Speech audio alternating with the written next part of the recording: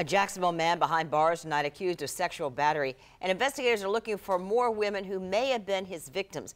Police say this man here, Christion Wynn, was arrested for assault in July. So take a look at your screen. During the investigation, police say they uncovered video of Wynn attacking another woman. Police say after that attack, he drove away in a silver Jeep Grand Cherokee.